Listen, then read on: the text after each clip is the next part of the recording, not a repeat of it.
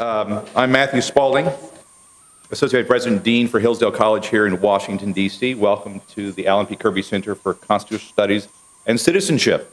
This is our extension of Hillsdale College's campus here in Washington, D.C.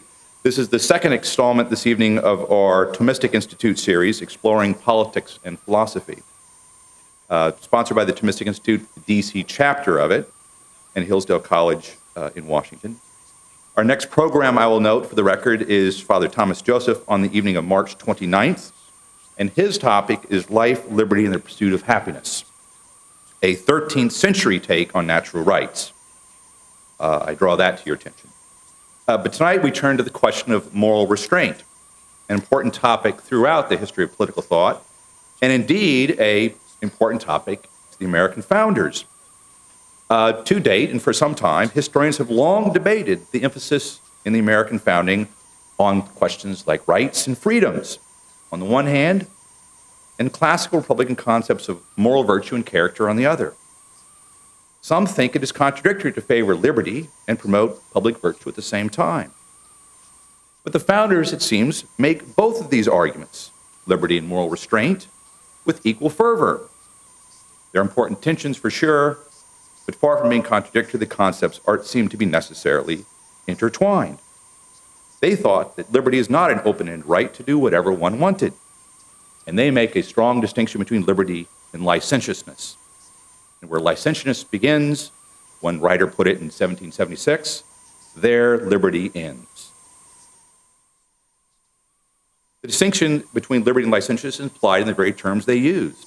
Speaking of virtue and vice, these are the terms of classical thought and Christian theology, not modern moral relativism. And yet, here we are today, drowning in that sea of moral relativism, as you recall from our first talk. And so, not surprising, many on the left and the right today disagree over how and even whether this question of restraint can be either wise or liberating, especially when it comes to the question of law. The purpose of modern liberalism, after all, is to liberate us from restraint. And within the right, we only need to think of our libertarian friends, for whom liberty without restraint is itself the highest end. So what are we to do, and how do we think through this question today? It turns out that classical thought, that of Aristotle and Thomas Aquinas, brings clarity to the question on the origin of law, purpose of law, and a clarity that is essential for a flourishing of the republic, and about a citizenry that is both wise and free. Our talk this evening is entitled, The Wise Restraints That Make Men Free, Freedom, Morality, and the Law. Our speaker is Father Aquinas Guilbeau. Love that name. Native of Louisiana, he's an adjunct instructor in moral theology at the Dominican House of Studies. He entered the Order of Preachers, the Dominicans, in 2005.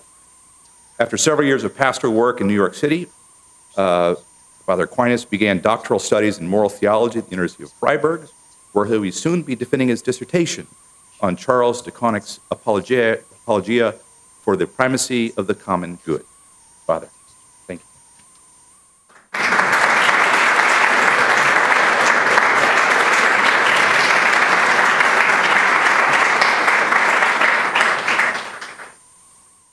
Thank you, Dr. Spaulding. Allow me to begin by saying what an honor it is to be here this evening. I first heard of Hillsdale College many years ago in the college seminary. One of the priest professors in philosophy that we had, he said Hillsdale was the best liberal arts college in the country. And I wondered what was wrong with our little liberal arts college where we were studying. But Hillsdale has always been on the map for me, and so it's nice to finally make contact with Hillsdale through the Kirby Center here this evening. Thank you again for the invitation.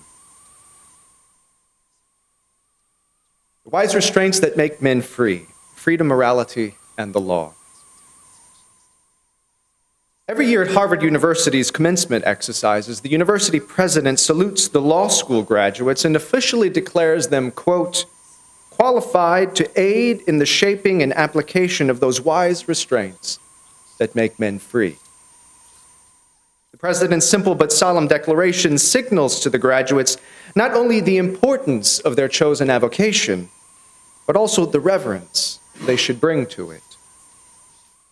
The president reminds the graduates that by shaping and applying the wise constraints that make men free, the lawyer commits himself or herself to pursuing not only technical excellence in the law, but also wisdom and the freedom that wisdom promises. To be wise in the law, the president suggests to the graduates, is to know how to employ the right legal means at the right time and in the right way, to bind the wills of their fellow citizens for the sake of increasing human freedom. As gripping a description of law and lawyering as this is, however, is the president's declaration to the law graduates accurate?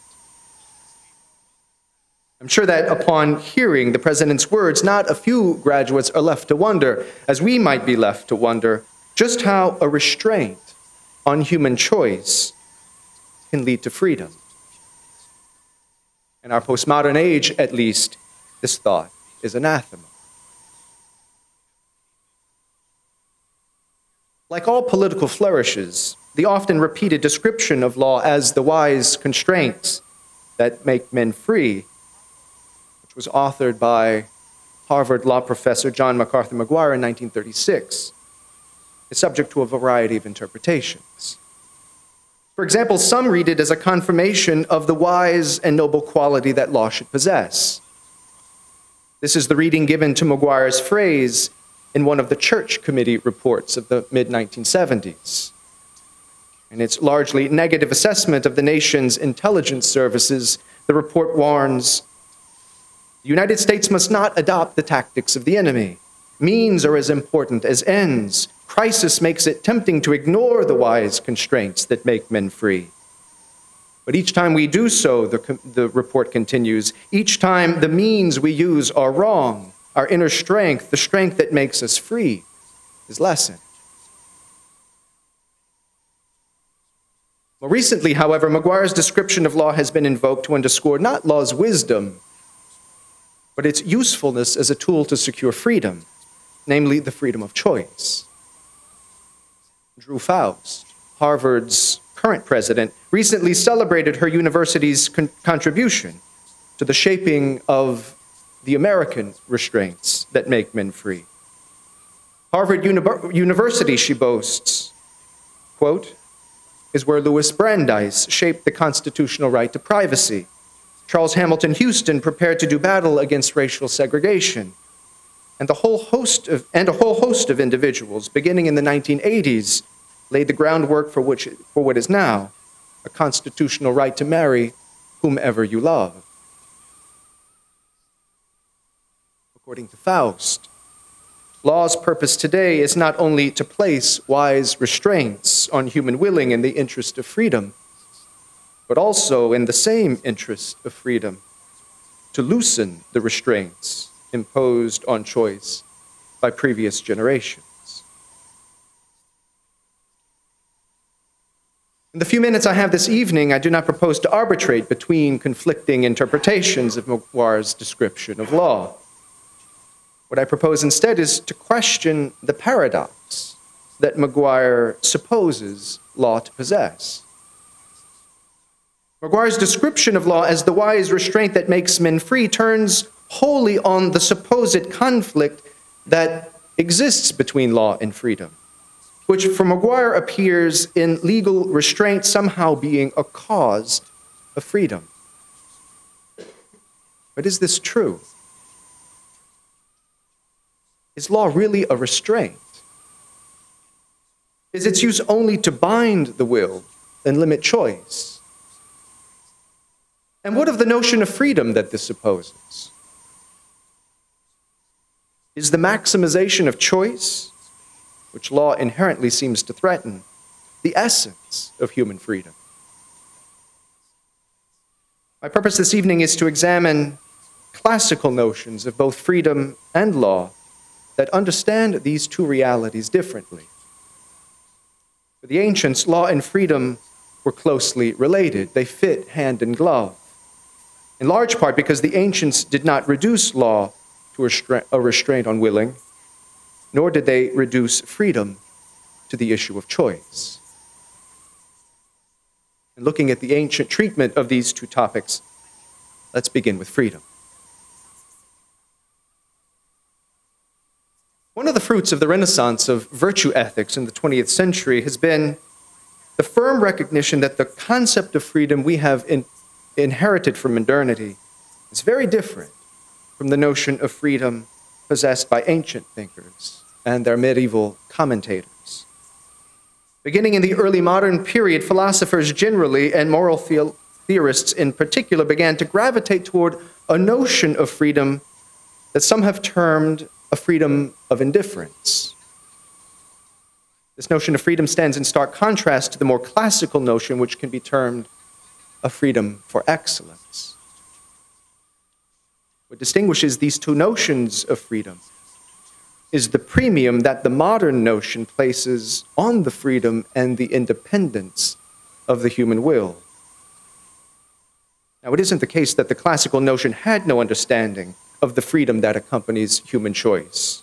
It certainly did, as the works of Plato and Augustine and of Aristotle and Aquinas demonstrate. What changes in the modern notion is that the intellect and the will are no longer seen to work in tandem in the subject's deliberation and judgment and command of an act, where the intellect is spontaneously inclined to truth and the will is spontaneously inclined to the good. According to the modern notion, in order for choice to be really free, and thus for the person to be really free, the will must detach itself from the intellect, such that the will can stand indifferent to the claims of truth. To be free, the will must act according to its own lights and power. To be free, the moderns thought, the will must remain unmoved before the good. To be free, the will must be moved only by itself. In modern moral theory, therefore, the will, once uncoupled from the intellect, assumes a new role in human action. It steps into the driver's seat. No longer subject to the will's indications about what it is good for the person to pursue, the will takes on the role of an arbiter between the promptings of the intellect on the one hand and the promptings of the passions on the other hand. The will stands above what the intellect knows to be true and what the passions desire, to choose freely and indifferently between the intellect and the passions. As free, the will could also chart its own course and choose neither the promptings of the intellect or those of the passions. The heart has its own reasons, about which reason knows nothing, Pascal says.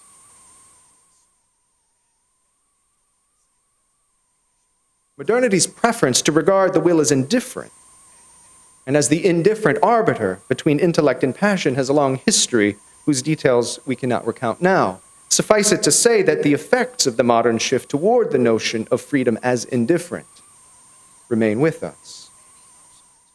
Today it is generally accepted that the person is identified by the freedom of his will, free in the sense of being indifferent to nature and nature's ordering, indifferent to natural and revealed truth, indifferent to sense and passion, indifferent not by accident, but as a prerequisite to the will's being and remaining free.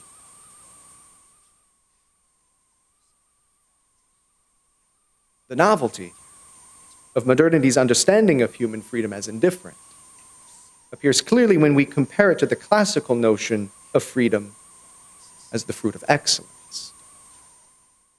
Key to the classical understanding of freedom is that freedom does not precede choice so much as it follows many instances of choosing the good. According to the ancients, a person becomes freer as he achieves higher goods in life. As a result, freedom, according to the classical understanding, is not the prerequisite for choice, but rather the perfection of choosing well. According to this notion of freedom, the free person is not the one who stands indifferently before the good, but rather is inclined toward it, embraces it, and frees himself to enjoy this good in its most perfect form. And since the free person is the baseball player who bats .300, the quarterback who throws for 5,000 yards a season, the pianist who can improvise a Beethoven sonata, the ice skater who can land a triple axel, the linguist who recites Virgil or Dante, the poet who masters the use of metaphor, and the chef who can make a perfect souffle. These persons are free because once drawn to a particular good, they free themselves of every ignorance and weakness that keeps them from enjoying their desired good in the most excellent way. In this sense, the free person is not just a chooser, but an achiever, one who employs choice to attain the excellent that stands before the person as an object of his desire.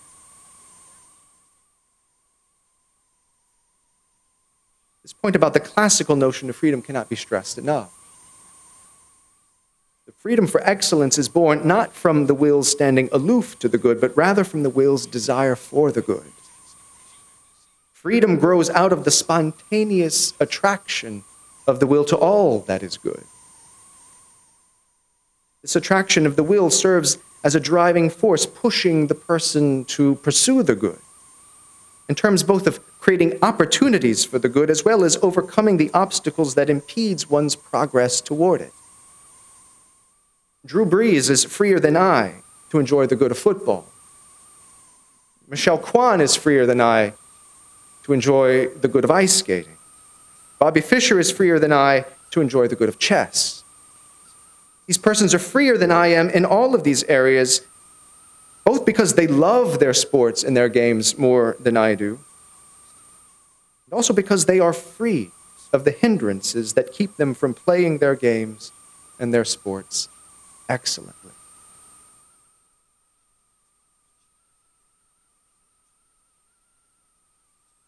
When we apply this notion of freedom to the moral life, several interesting facts emerge. First of all, we see that freedom comes not at the beginning of one's moral maturation, but instead at the end of it. At the beginning of the moral life, one lacks freedom before the good. One's vision of the excellent is undeveloped. One's will for the excellent is weak. This is why chicken nuggets and grilled cheese sandwiches appear on most children's menus, and not coq au vin or goat cheese truffles. But step by step, the slow and persistent pursuit of the good leads one to appreciate the excellent better. And the will is strengthened by minor victories in the pursuit of virtue, to take the risks necessary to win major ones. It takes the freedom of excellence to render a man his due in justice, to enjoy a fine meal in temperance, or to face down one's enemies with courage.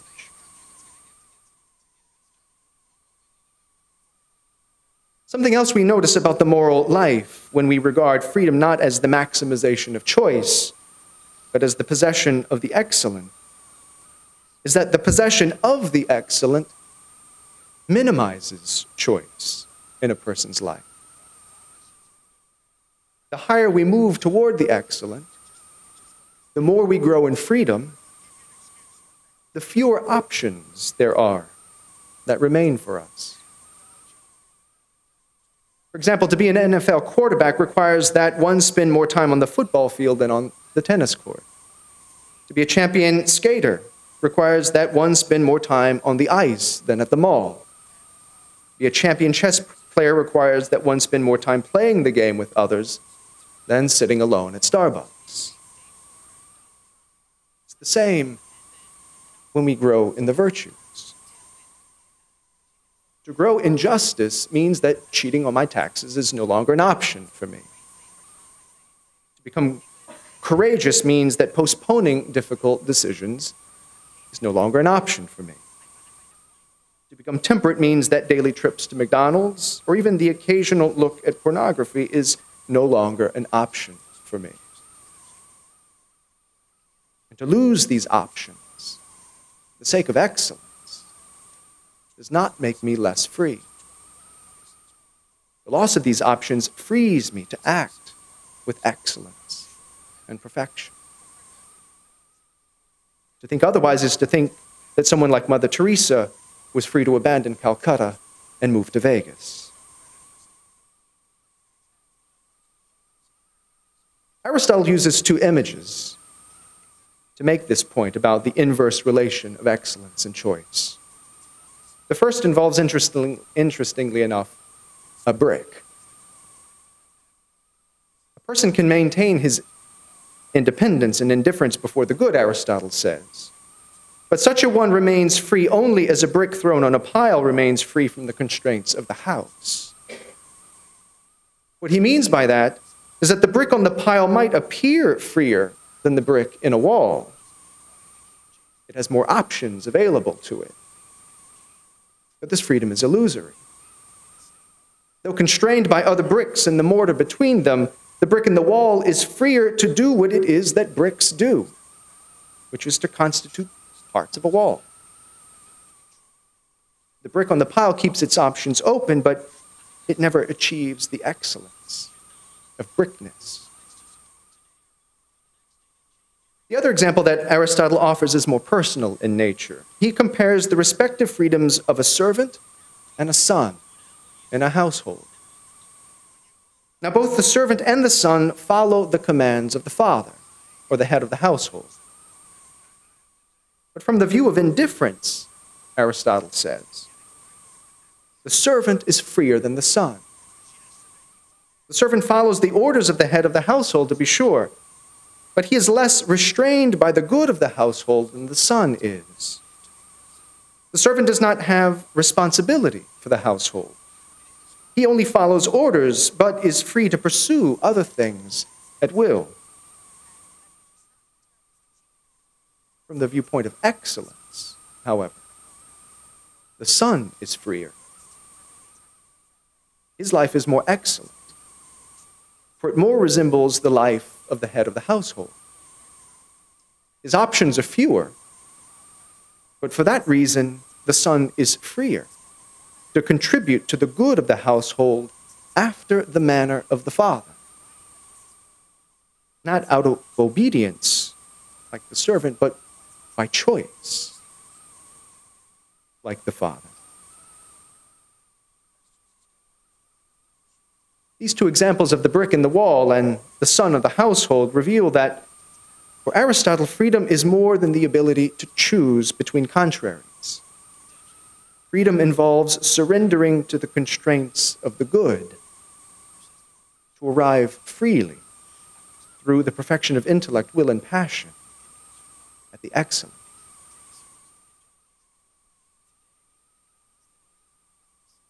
The distinction between the freedom of indifference and the freedom of excellence allows us to unravel the paradox of Maguire's description of law as the wise restraint that makes men free. Law appears only as a restraint to the one who believes that human freedom is in essence an indifferent freedom. If the will is not inclined naturally to any good, if it does not spontaneously hunger for what is excellent, if it finds its perfection in being indifferent in the face of the good, then law is a restraint that compels choice. Law is to be resisted as unnatural, but accepted nonetheless because of the social benefit it offers the individual. On the contrary, if human freedom is in essence the freedom for excellence, law appears as something else. It is a necessary guide for the individual toward the common good, so that he might coordinate his activity with others toward the social good he desires. Law, in this sense, is not a restraint on the will, but first and foremost a guide for the intellect, so that the individual can act of his own prudence in striving for the excellent. Law might reduce his options, to be sure, but in doing so, law only reflects the natural restraints on choice that the good itself imposes on individuals. A restraint on choice that frees individuals who, on the social plane, act together towards the excellence of peaceful social interaction. These two notions of law are important to distinguish. Whether law is a restraint on the indifferent or a guide toward the excellent is an important thing for the lawmaker to know. After all, for whom does the lawmaker legislate? For the brick on the pile or the brick in the wall? For the servant of the household or for the son of the father? The administrative state is the regime for the indifferent, as the Julia character from President Obama's 2012 campaign makes evident. Such a state imposes certain obligations on the individual so that the individual can seemingly retain as many options as possible. By contrast, the republic is the regime for the son, the citizen, whose freedom is found in bearing responsibility for the social good. This responsibility demands a lot of the citizen. His life is less given to caprice, but he is freer due to the excellence of the good he achieves. In conclusion, then, if we could rewrite Maguire's description of law, we would have to expand on it a bit. Our description would sacrifice something of Maguire's poetry in exchange for accuracy. In line with Aristotle and Aquinas, we might say that law is, quote, the wise and authoritative counsel that directs men and women to the free and excellent sharing of the common good. Thank you.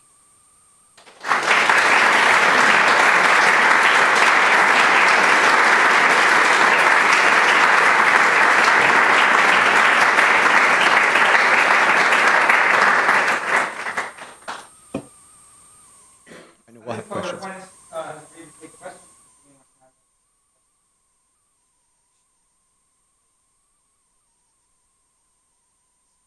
We have mics that are going around. Okay. Well, thank you for the wonderful talk. But can you explain how people can say they're free when they're in prison, like the martyrs, when you read their autobiographies, current 20th century martyrs? Sure. I mean, that there is a freedom that even if one is bound physically, if even their freedom of movement is hindered, there's still an excellence in life that can be achieved. Certainly it's an injustice, especially if they're wrongly imprisoned, say for the faith or something like that. But that in itself shows us that there's something more to the reality of freedom than simply freedom of movement or freedom from injustice, that even constrained in that sense, what one can still achieve interiorly, certainly spiritual goods, but even more natural goods like truthfulness, honesty. I mean, one can still strive and be perfected in the virtues in those difficult circumstances. Doesn't mean you give excuse for that, but it shows that there is something more to freedom than simply being indifferent to the good or having options, the maximization of choice.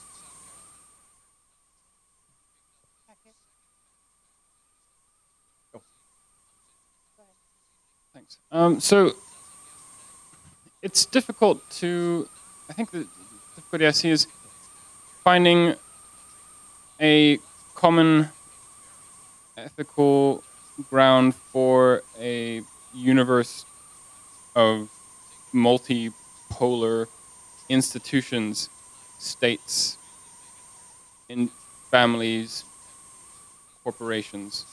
In your example of the servant and the son is more constrained with respect to the household. Right. But what about when he goes into town or leaves the country? He doesn't have any more responsibility to the household than the servant does, or not much, as I can see, in the same situation, apart from maybe a sense of... Well, I think he would take into the public square then. Right, so once he enters the public square, yes, there's some kind of sense of dignity that he has to preserve and responsibility to maintain the respectability of where he comes from. But when you have all these various institutions working and no one can agree on a common good, then how is it possible?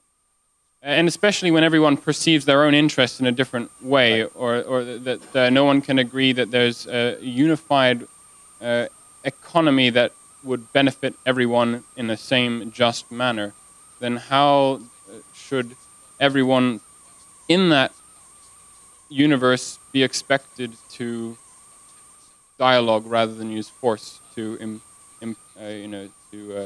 find the good? Yeah, I think that's a good question. I think just for the first half of it, that there would still be a distinction between the son and the servant when entering into the common good, because one already accustomed to taking responsibility for a good higher than his particular good.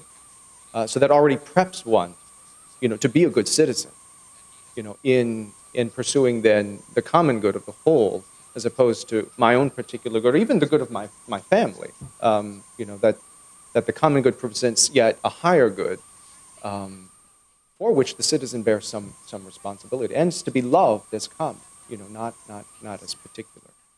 So I think that's one hand. Now, as far as how then the people with different points of view and different experiences come together to create the common good is not a question we're going to answer here tonight.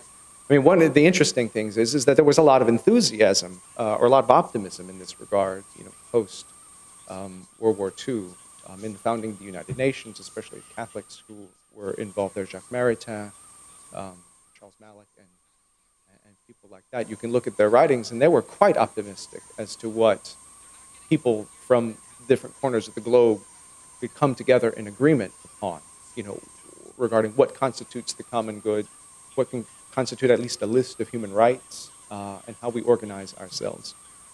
Not sure we share that same confidence now, and there's actual reason to kind of critique that optimism. It's not an easy thing to do. Because you can agree, for instance, the example is often given that, that children should be educated. But then once you start asking, okay, well, what do we teach them? Then you're going to get, 1,001 different. So on the one hand, this is where I think people who talk about dialogue, do have something to say, because if there's going to be any agreement, it's going to come out of just constant conversation about these types of things. I also think something like subsidiarity has something to say here too, that we're not going to reach, a common understanding of these things for, say, 300 million people in the United States, but, a county might be able to reach, some peace on these issues if we allow them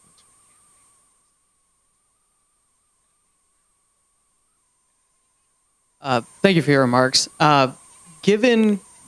Building off on that, given the discrepancies that we hear about what is the common good, and especially with the prevalence of moral relativism, isn't it a bit dangerous to empower the law to decide for all people what that goal will be, what that excellence might look like, and couldn't that backfire for what really is good and what really is excellent?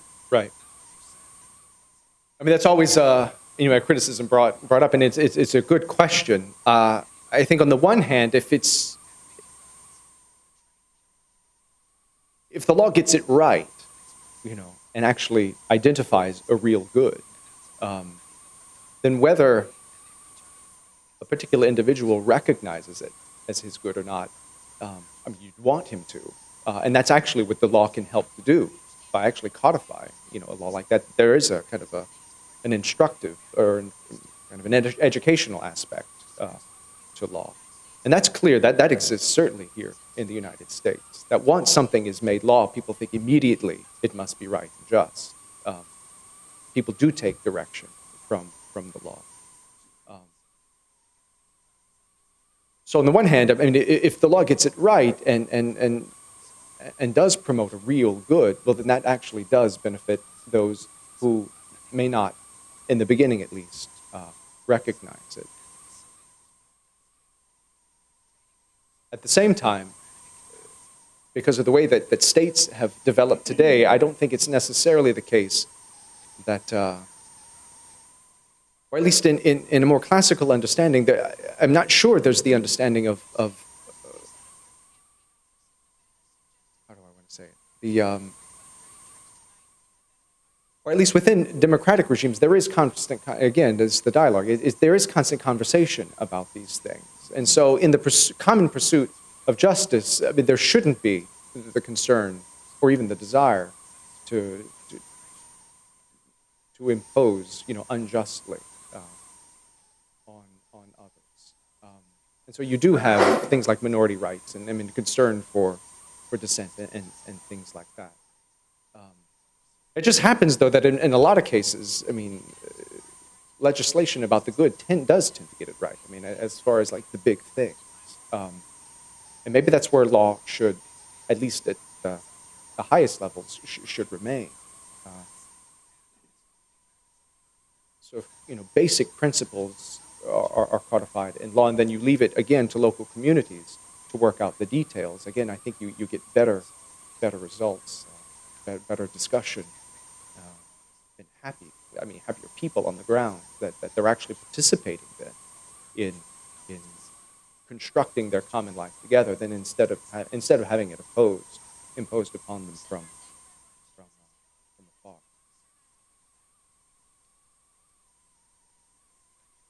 Thank you for an excellent speech. In the current presidential campaign, especially in one of the two parties, we're hearing an awful lot about fairness. Mm-hmm. I wonder if you could talk about the relationship between freedom and fairness in a society. That's a big question. That does get into questions of justice, and really what the goal of justice is. I mean, if it's absolute equality, or if there's some equity, that can come through even some type of disparity between, especially in results of things. I'm not sure.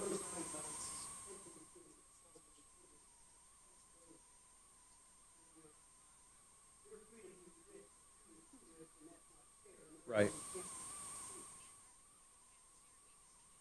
Who can't be so free? Or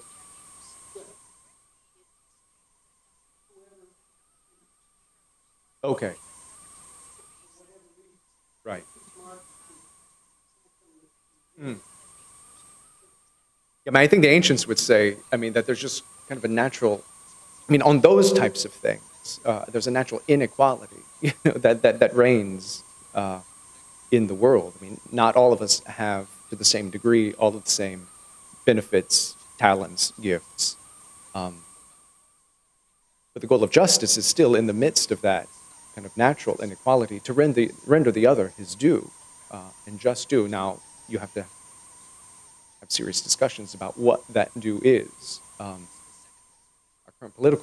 the current political climate, we're very concerned about identifying each and every specific right that someone can claim. That may not be the best, because now it's hard to know. Again, if your idea of freedom is just indifference or indifferent choice, well then, if every choice is then going to be made a right with no consideration for the good,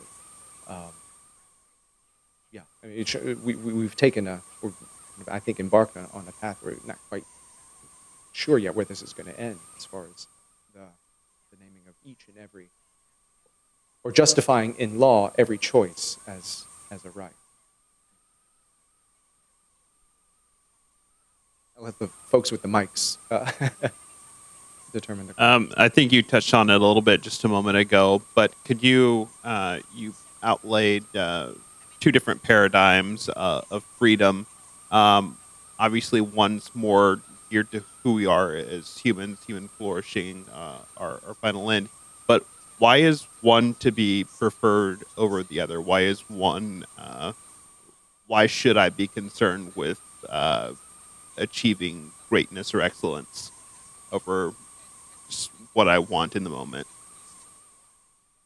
Aquinas would just say, because that's who you are. Because the goods that perfect you attach not to your indifferent will, but to your nature. Because we're persons of a particular nature, where our flourishing is, in a sense, already given, according to the goods that perfect us. So it's just all the things we recognize that do contribute to human flourishing. So the good of the family, the good of the city, all of my own particular goods, like clothing, shelter, education.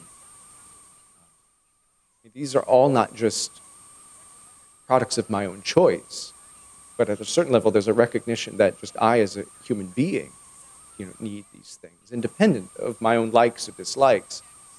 This is what contributes to my flourishing.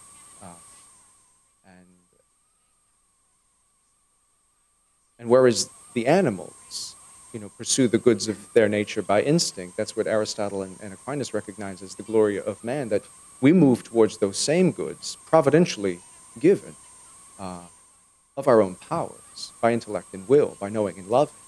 That's the glory of the human person. What distinguishes man is not simply the ability to choose between contraries, but actually to move toward what is good and excellent, perfects our nature, of our own powers, not just by instinct, but by knowing the good and loving it. So I think that's why it matters. It's just because that's who we are. And to settle for an understanding of freedom that's less than that, I think the ancients would say is something a little less than human. Thank you, Father.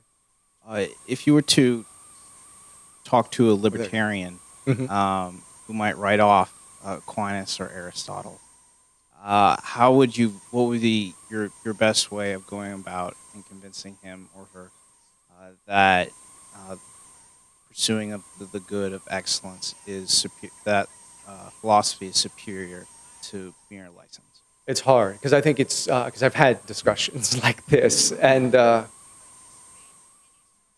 it's hard to discuss, the good with someone who just rejects teleology, out of hand.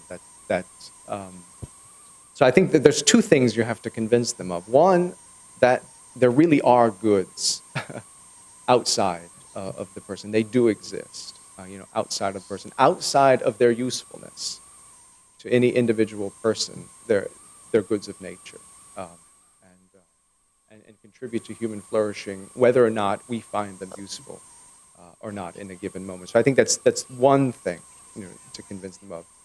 Corollary to that is to convince them that there are goods out there more important than one's particular good. So, and that's the whole conversation about the common good. That the common good ranks higher in dignity and nobility and purpose than one's own particular good. And so Aristotle, Aquinas, and all of them talk about how then the common good is to be loved more than the particular good because of its excellence in itself. So that's one conversation. The other, I think it might be easier, is just to convince them that we can only act in reference to some good. All of our action is end-oriented, to some, in some way, such that we can't move towards something unless it's even perceived as a good. Aristotle and Aquinas are very clear on that the will doesn't engage in something that it thinks is evil. It is evil, and we move towards it. We only do so because we perceive it in some way to be good, an apparent good, so that there's, it's built into human action, movement toward a good, either the desire of the passion, the recognition of it by the intellect, but also the movement towards it by will. That's all integral to what human action is. Action is always for an end, so you can't escape teleology. That's might be a longer conversation, but I think it might be the easier one to begin with, to show that the good is part and parcel of what it is to be human. And that is defined other than just usefulness. So there's a difference between law and the laws. And it strikes me that we have a problem because we make far too many laws, and they can't always really be, we can't always truly be wise enough to work toward the good. So we have a bit of a problem on our hands. I think part of it is, maybe that points to the question I asked then. I mean, for whom are we making laws today? You know, according to what notion of freedom? You know, because it does seem like a lot of the laws we do make today, at least in the codification of rights, is understanding of freedom being indifferent to the good, that the good is established by choice, and therefore the purpose of law is to maximize choice for the individual in such a way that individuals aren't bumping into each other, you know, all the time. And that was seen a long time ago. I mean, if you read this was the anthropology that somebody like Karl Marx, seized upon. I mean, that's the view of freedom for which he constructs all of his political and economic theory, to achieve, basically, the individual to do what it is that he or she wants. And so many other things are essentially taken care of so that you can just maximize choice. As he writes, you want to get up in the morning and go hunting, you can go hunting. If you want to get up in the morning, go fishing, go fishing. If you want to spend your afternoon editing books, you can do that.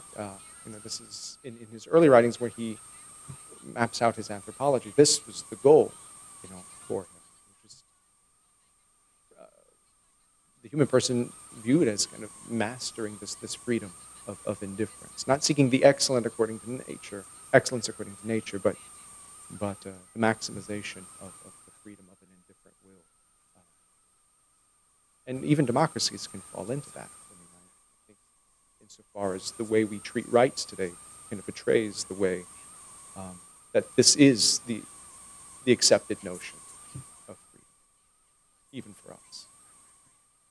I think we can take one more question before we continue the conversation over our post-lecture session. You have a final question?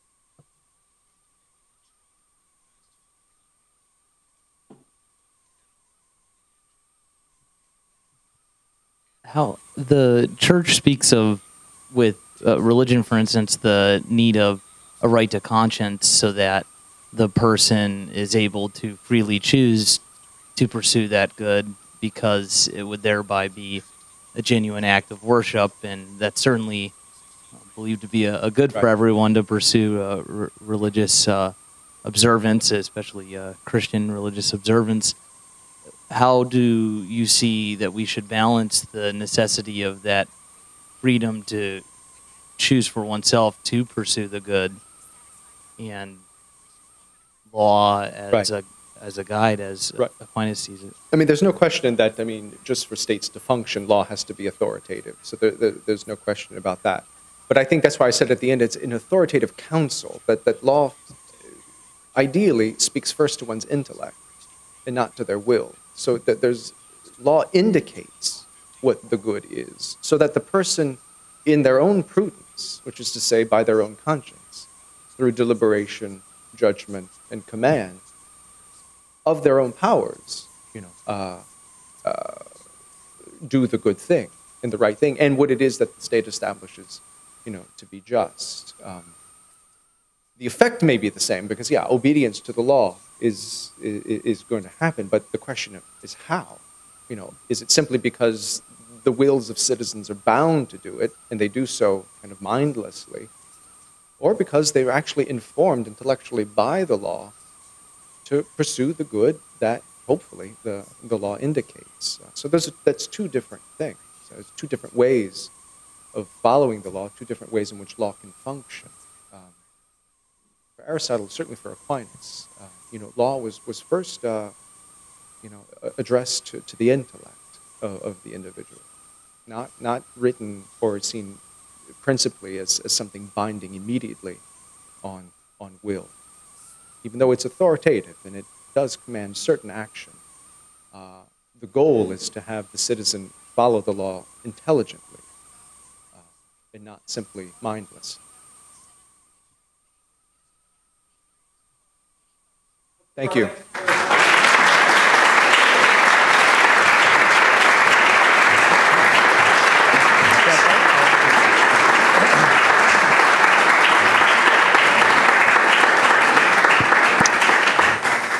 Good evening. I'm Austin Lapari, Vice President of the DC chapter of the Thomistic Institute, and on behalf of the DC chapter, I'd like to offer our thanks to Father Aquinas for his excellent remarks, and our thanks to Dr. Crawford for his generous hospitality and hosting us here at the Kirby Center this evening.